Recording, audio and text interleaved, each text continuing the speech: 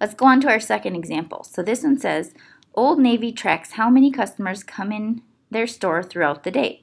Below is how many customers shopped on a Tuesday during the week. Set up a table with the correct column titles and then insert a bar graph or line graph. All right, so our first column title, if we're looking at our data here, might be time of day, and our second would be number of customers. And I'm just going to use my wrap tool here to make those show up nicely. So our first time of day is 10 to 12. We had 35 customers. Then 12 to 2, we had 22 customers. 2 to 4, we had 8 customers. 4 to 6, we had 68 customers. And 6 to 8, looks like on that second row the number is 52.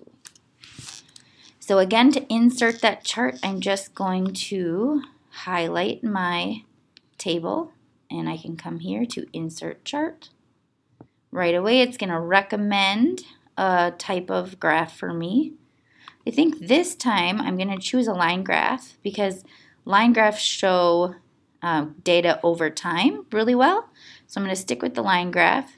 I'm going to go over to my customize because there's a few things I don't want. I want to change my title. Number of customers at Old Navy on a Tuesday. What else? Legend, again, I don't feel like I need a legend.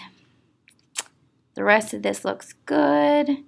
My labels look good. My horizontal looks good. My vertical looks good. I might shrink the size of my time labels. That looks a little better.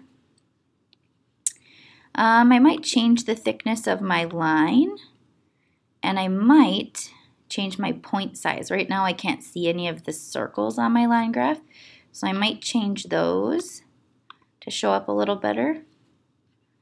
And I can even change the type of point I have. I like the circles. And everything looks pretty good to me. So I'm just going to insert my chart, shrink it a little bit, and there we go. So looking at our graphs, if for some reason we might notice something that we don't really like or it doesn't look good, I can always go to this little drop down box here and go to Advanced Edit. And that takes me right back in to change anything I might want to change.